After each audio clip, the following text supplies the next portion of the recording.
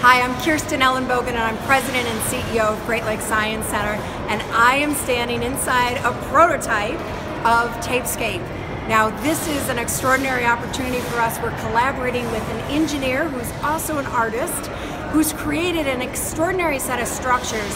What we're doing today is testing out a couple of different types of tape and working with SureTech here locally. We're very excited because this, opening May 4th, will be an entire 12,000 square foot exhibition of tunnels, bridges, slides, all made out of packing tape.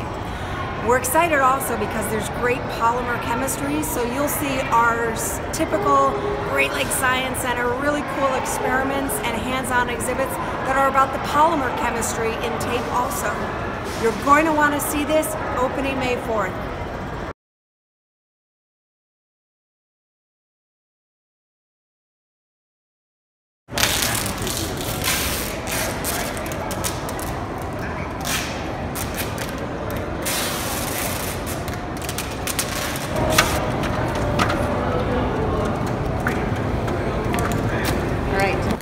I'm Eric Leonardson. This is TapeScape.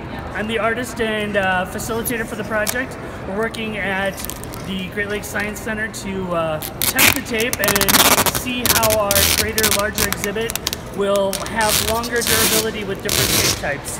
Each tape has a little different property, a little different adhesive, and over the long term of the exhibit, we'll see which tape works the best.